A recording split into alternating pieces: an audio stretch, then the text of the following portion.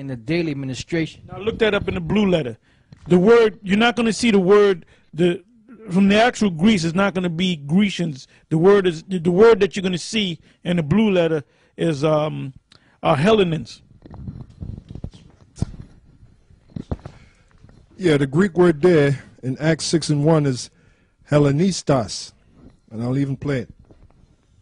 Strong's G 1675. Hellenistes. Hellenistes. Which means one who imitates the manners and customs or the worship of the Greeks and use the Greek tongue. Used in the New Testament of... Based on Acts, the 6th chapter, right? Yep. One who imitates the manners and customs or the worship of the Greeks who use the Greek tongue. Used in the New Testament of Jews born in foreign lands and speaking Greek. Yeah, there was a different, the word there is Hellenistas,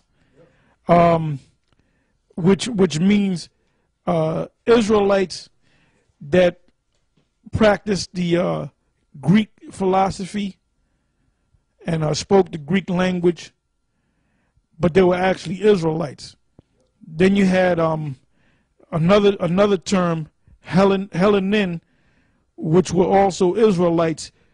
There was one group that knew that they were Israelites and another group that didn't know that they were Israelites. All right? Hence the two different names, Hellenistas and Hellenin. All right? Go ahead. This is in the Zondervan's Bible Dictionary under Greece. Greece, Grecia, Grecians. Grecia is Greece, the home of the Hellenists. Greek and Grecians, however, are to be distinguished. Greeks are generally those of Hellenic race, but the word may be used to indicate non-Jews, foreigners, and aliens. Grecians were Greek-speaking Jews, folk of the dispersion from the areas predominantly Greek. Yeah, and that word should be Hellenistas. Now, go from there to Acts. We're going to stay in Acts 6. Go to Acts 16 and start from the top. And I want you to look this up in the blue letter. Go ahead. Acts chapter 16, verse 1.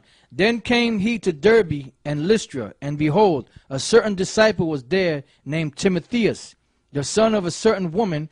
Timothy is a Greek name, just like Titus is a Greek name, just like Apollos is a Greek name, just like Alexander the coppersmith was a Greek name. All right. Hymenaeus, I believe, was Greek. When you read the different people, the Israelites that Paul had taught and saluted and mentioned their names, they, for the most part, had Greek names. They were Israelites that were raised up under the Greek or Hellenist philosophy. Go ahead. It says, then came he to Derbe and Lystra, and behold, a certain disciple was there named Timotheus, the son of a certain woman which was a Jewess, and believed, but his father was a Greek.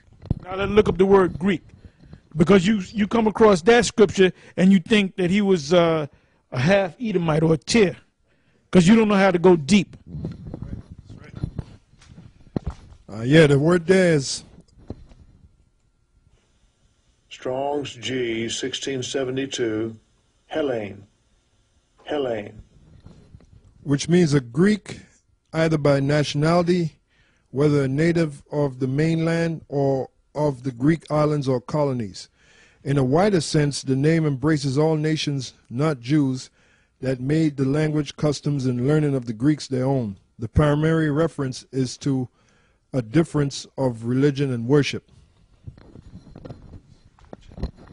So basically that means that the term Hellen or Hellenin meant you had people that spoke the Greek language, followed the Greek custom, all right?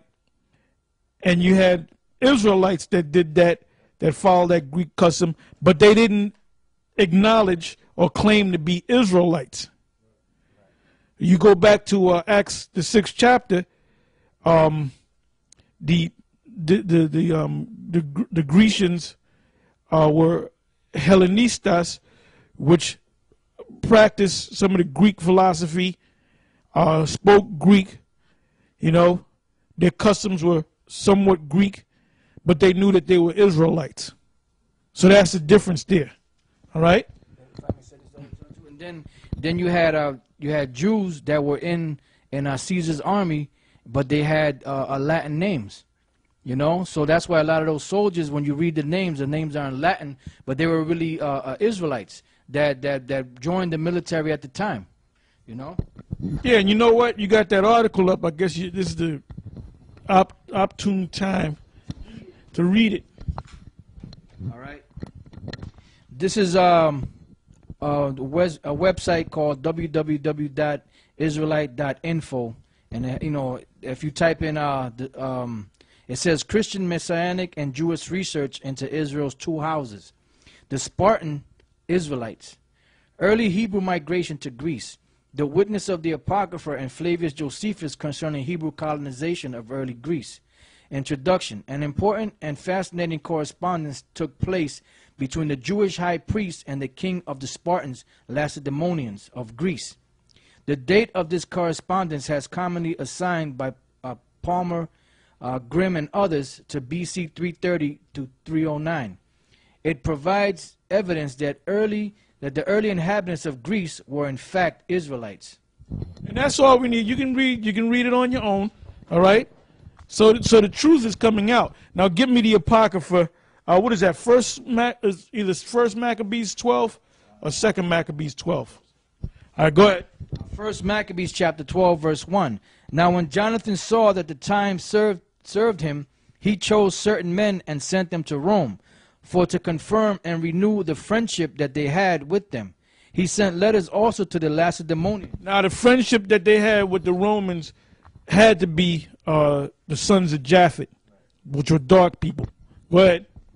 He sent letters also to the Lacedaemonians and to other places for the same purpose. So they went unto Rome and entered into the Senate and said, Jonathan the high priest and the people of the Jews sent us unto you, to the end you should renew the friendship which you had with them and the league as in former times. If I may say this, Elder Tar, now you got to notice that, you got to remember that everything that Esau does today and that has done in the past, they stole everything. They have no creativity of their own. Like you know, we were speaking about earlier about Capitoline Hill, which was a temple that was built to Jupiter. In America here, they have Capitol Hill, which is in Washington, D.C. Well, those things that were set up, they were set up by 6th century BC, 7th century BC people that were in Rome, kings, which were actually Japhite or dark-skinned people. Because the white man, all he does, he just takes history of other people and applies it to himself as if he's the people, but he's not. All right, back at First Maccabees 12 and 4, upon this the Romans gave them letters unto the governor of every place, that they should bring them into the land of Judea peaceably. And this is the copy of the letters which Jonathan wrote to the Lacedaemonians. Jonathan the high priest and the elders of the nation, and the priests and the other people of the Jews, unto the Lacedaemonians, their brethren, send greeting. It says, there were letters sent in times past unto Onias the high priest for Darius, who reigned then among you, to signify that ye are our brethren. It says, to signify that ye are our brethren, as the copy here underwritten doth specify. At which time Onias entreated the ambassador that was sent honorably, and received the letters wherein declaration was made of the league and friendship. Therefore we also, albeit we need none of these things, that for that we